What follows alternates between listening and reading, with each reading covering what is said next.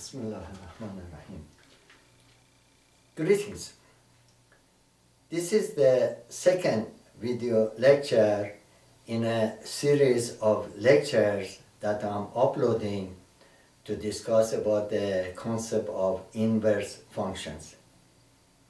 I will be presenting this lecture at the curriculum of college algebra and period calculus, but a freshman calculus students and also high school students can also benefit from them.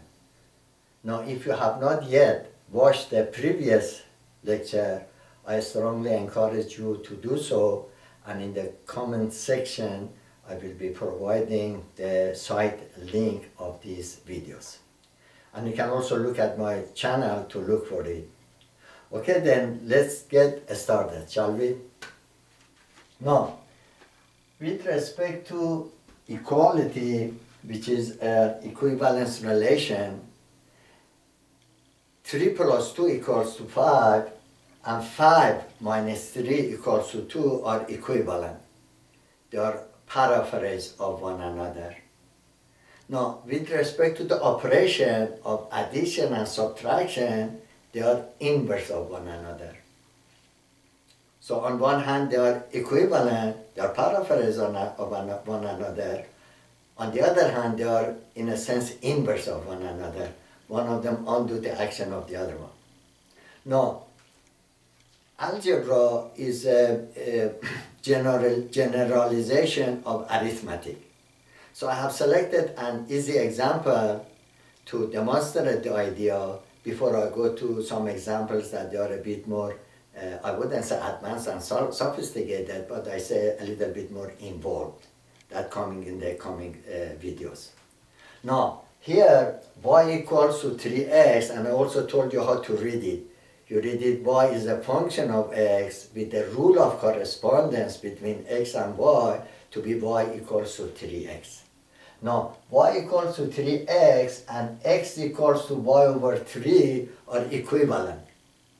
They have exactly same graph.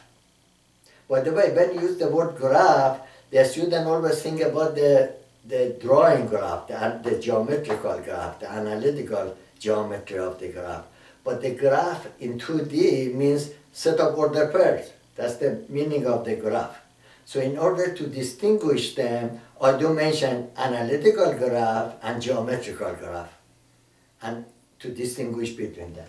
Now here, y is equal to 3x and x equal to y over 3 are equivalent. They have exactly same analytical graph, and they also have exactly same geometrical graph. Of course, if they have same analytical graph, they must also have same geometrical graph.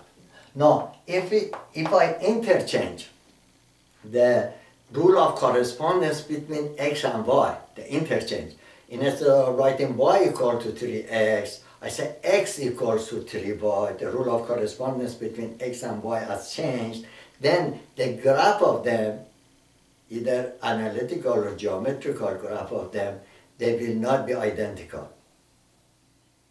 You follow me? But there is a good relation between them.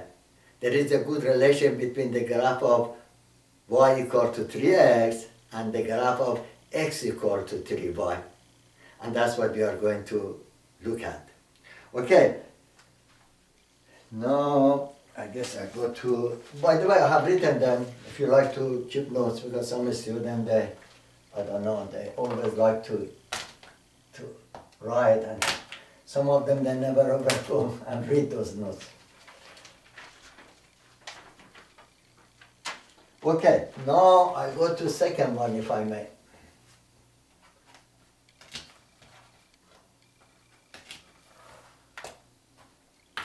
Now here y is, f of x is a function of x with the rule of correspondence.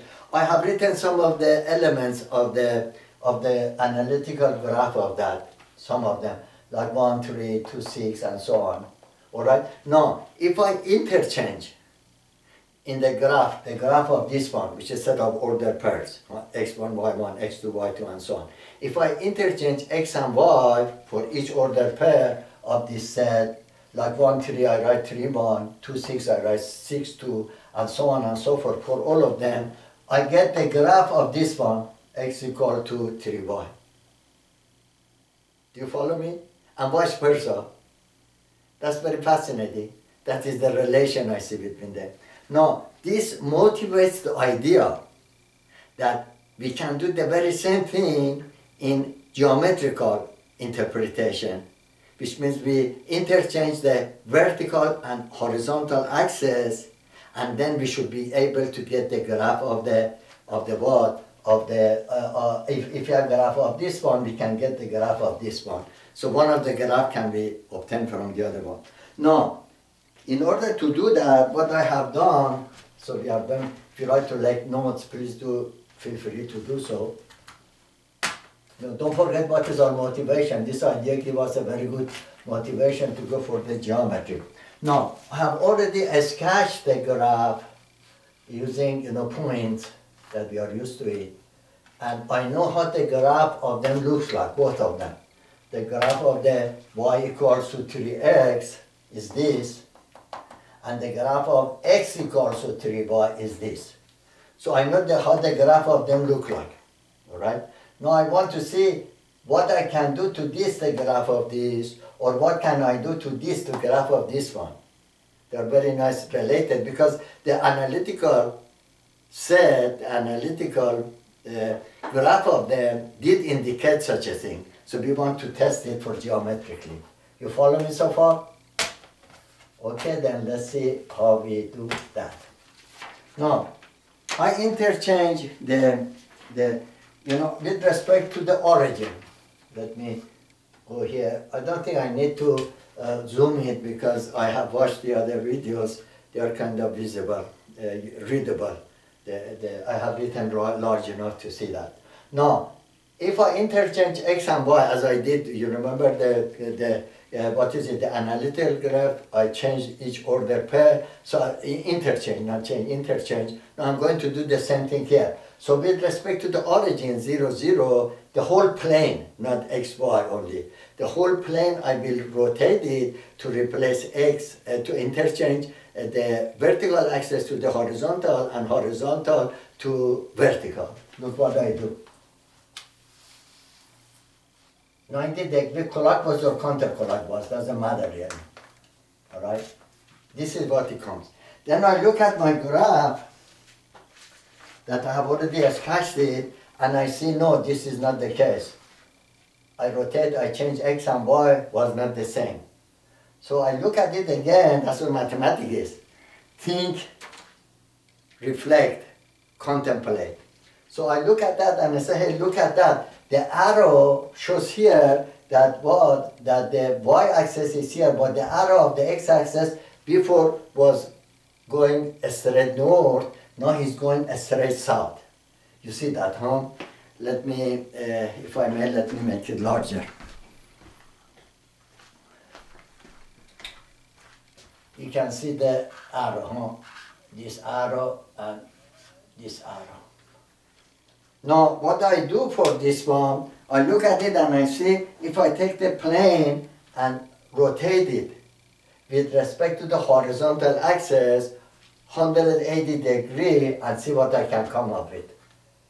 Trial and error, huh? Discoveries. I do that. Bingo! Lo and behold, look at that, fantastic.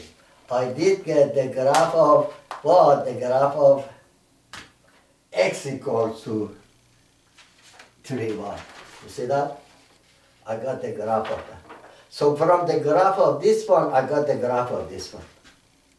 But the graph of this one, the original graph, I didn't distort it. I just rotated it and reflected. Is that right?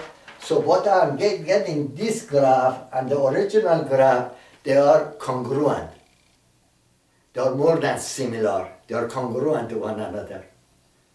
That's very interesting, isn't that? Geometrically, they are congruent.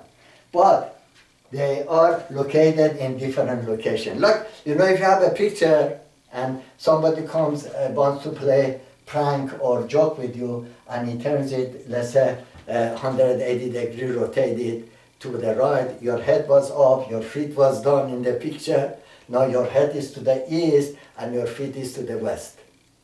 Big deal, huh? But you will be recognized as you were before, no difference. And if you take that one and reflect it about the middle axis, about the horizontal axis, then what you get is a mirror image, but mirror image of rotation and reflection. Is a kind of a little bit different mirror image, and we will say that that mirror image will be with respect to the y equal to x, the identity function, that mirror image, that could be the mirror, because what will be the mirror is important. So if you do that as a prank to do somebody's picture on the wall, and you do that, rotate and reflect, what you get the rotation reflection mirror image of the picture of the original picture. But the picture is the same. The picture is the same. So in another word, look what happens, so beautiful. This and this are inverse of one another in one sense, and they are absolutely congruent in another sense.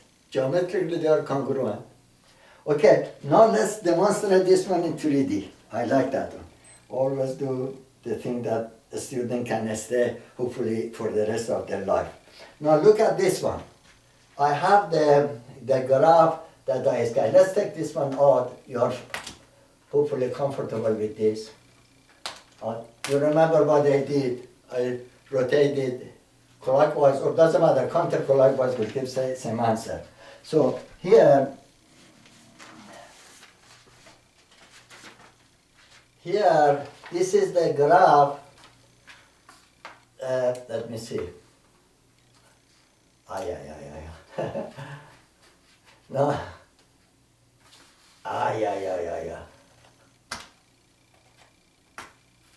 Now look, this is the graph of this one. You see that? Exactly. With two pencils and put some super glue and build it up. You see that? This is the same graph. And this is a bicycle spoke. I had to break one of them.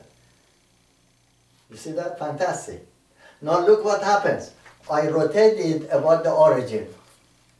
All right? Then I reflect it 180 degrees. Look at that. Isn't that fascinating? Exactly same graph.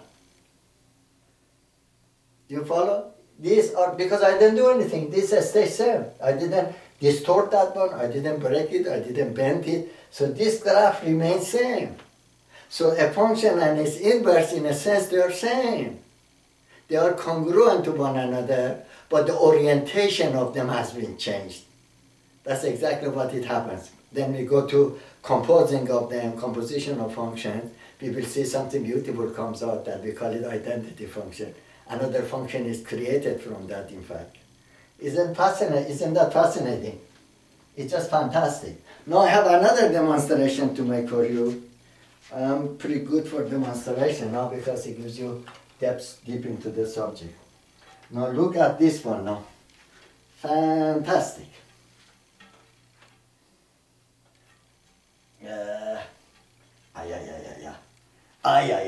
Oh, by the way, let me put the background of that one to be white so that the picture will be more visible. Sorry for the primitive stuff I have. But the animation is pretty good, but unfortunately I don't have the art. I like to learn it someday so that I can write the animation program for that. But I know there are some software for that, but I haven't got the chance to learn it yet. That is my plan for something soon in future. So let me make the background of that white so that we can see it better. Now, this, I hope that is visible for you. This is the graph of y equals to 3x. This is the graph of y equals to 3x. Do you follow me? Now, look what I do. I rotate it with respect to the origin, with respect to 0, 0. I rotate it clockwise or counterclockwise. How much? 90 degrees. Look at that. I do that. Now, I hope the bottom part you can see. Now the arrow, you see the y has replaced the but the vertical axis has replaced the what? Has been changed to horizontal axis. And horizontal axis, as you can see, the arrow is toward the south. Before was toward the north. Oh, you see that, huh? Let me bring a little up, you can see it. Now I reflect it with respect to the horizontal axis, and look what happens. Isn't that fascinating? I get the graph of the x equals to 3y. You see that, huh? I'm not on your way. I get the graph of x equal to 3y. You see that? This graph is we call it inverse in reality. You follow me? Everything clear? Let me stay out of your way. All right, then, you can always have the opportunity to pause and to look at it in more detail. Now, this is my final, I put it here, and that is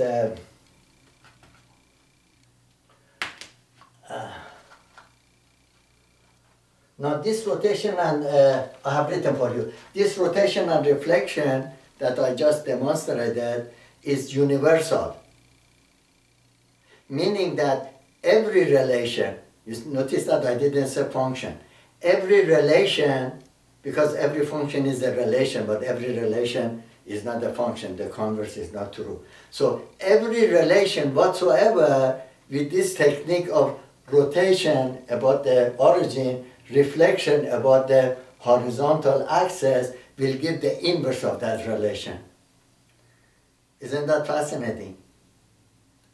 100% guarantee. Now, in the videos to come, I'm going to demonstrate the idea with functions that they are not as simple as this one. Maybe they're curved, or maybe they look a little different, and see the idea is absolutely same. The rotation and reflection, it gives you the inverse. So in the test, you can cheat. I'm teaching you how to teach. If the teacher gives you a function and asks you what is the inverse of that, just draw the function, rotate it about the origin, 90-degree clockwise or counterclockwise, then reflect it and look at the light to see how it looks like, and make it a little bit darker, your line, and what you get the inverse of that. You finish and give it to the teacher. So you don't have to go through the y equal to x axis. Now y equal to x has more meaning in that and has geometrical justification formula that we will be covering in the videos to come.